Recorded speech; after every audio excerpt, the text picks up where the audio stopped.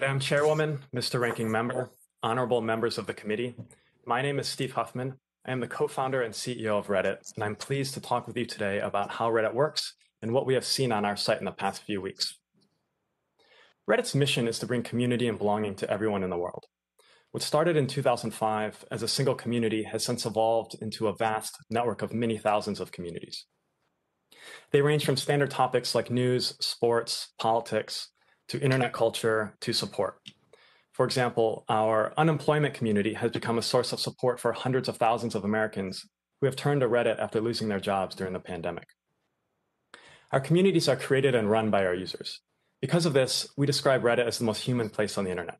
Though we are small compared to the largest platforms, our communities provide an online home for millions of people every day. I'd like to share a bit about how content moderation on Reddit works. Reddit's moderation system starts with our content policy, the platform-wide rules which all communities must follow. Among other things, these rules prohibit hate, harassment, bullying, and illegal activity on Reddit, and they are enforced by Reddit's anti-evil team, which is composed of engineers, data scientists, and other specialists. This team also ensures the integrity of the site, and we have continuously honed our methods to stay ahead of bad actors to protect Reddit from manipulation, spam, and other threats. This team searched high and low for the specific comment mentioned in the previous testimony, or anything like it. The closest we could find was a single comment that received no votes and was deleted within 5 minutes. Such speech is not tolerated on Reddit, and we will of course investigate any further claims of this nature. Centralized moderation is common, but Reddit additionally uses a governance structure akin to a federal democracy, where the aforementioned policies and teams represent the federal government and the communities themselves represent states. All communities, or subreddits, are created by users that we call moderators. They set the community's rules, which may be as strict as they like as long as they are not in conflict with the platform-wide policies, and they have a variety of tools of enforcing these rules independently. Moderators are not paid employees, but rather users who are passionate about their communities. They have the context and judgment to make decisions no algorithm could.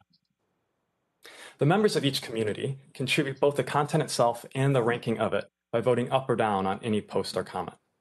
Unlike other platforms where submission has a built-in audience through the author's follower count, every piece of content on Reddit, no matter how famous the author, starts at 0 and has to earn its visibility. Through their votes, the community itself enforces not just the explicit rules of their community, but also the unwritten rules that define their culture. This layered approach has helped our users create the most authentic communities online.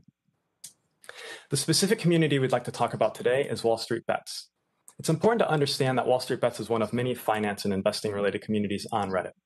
This particular community specializes in higher risk, higher reward investments than what you might find in other more conservative financial communities on Reddit, with such names as personal finance, investing, and financial independence. I will stress that WallStreetBets is first and foremost a real community. The self-deprecating jokes, the memes, the crass at times language all reflect this. And if you spend any time on WallStreetBets, you'll find a significant depth to this community exhibited by the affection its members show one another.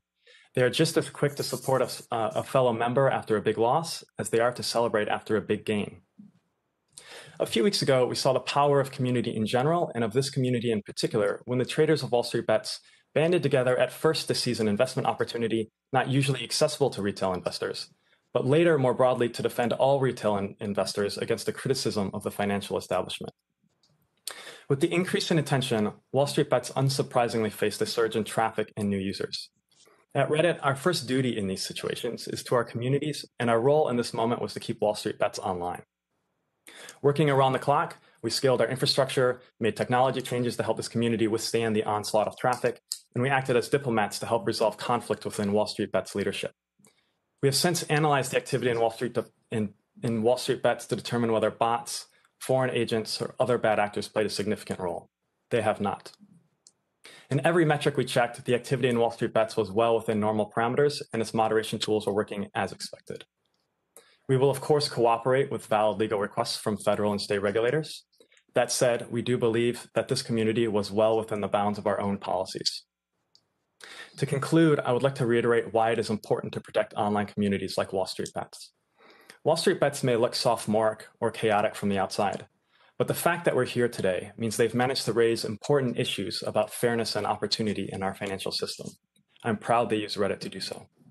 Thank you, and I look forward to your questions.